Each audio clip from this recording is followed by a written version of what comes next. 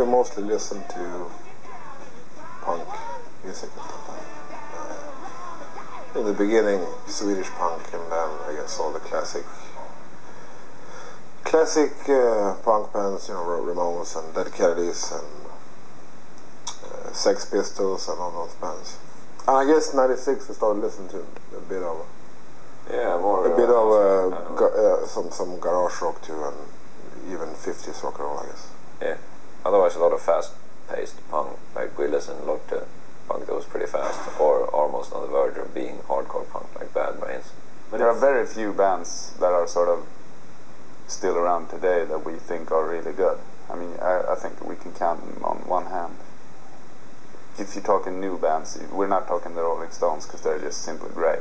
We're not talking Kraftwerk either. Like the last 10 years, maybe. Yeah, I mean, there are bands, Turbo Negro, Great.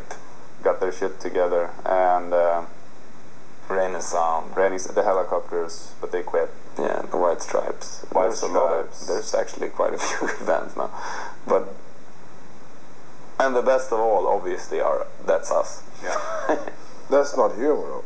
Saying you're the best is more of a fact, I would say. Yeah, we're just truth tellers.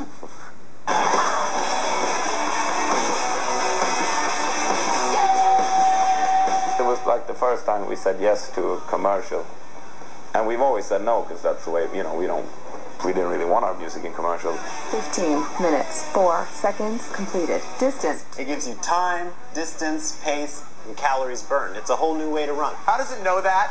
We figured, what happens if we say yes? And I thought that that my life would change in some weird, grand way. You'd be really good at running.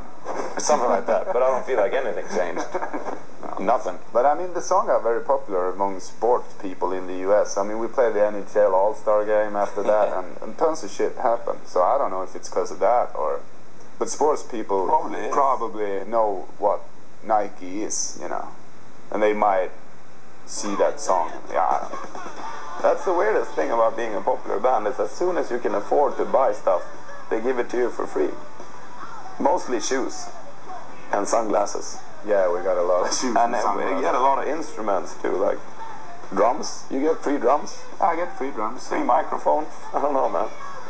That's the weird thing. Like, as soon as you make enough money to actually pay for it, you don't have to anymore. It's an evil world. That's what it is. Yeah, very unfair.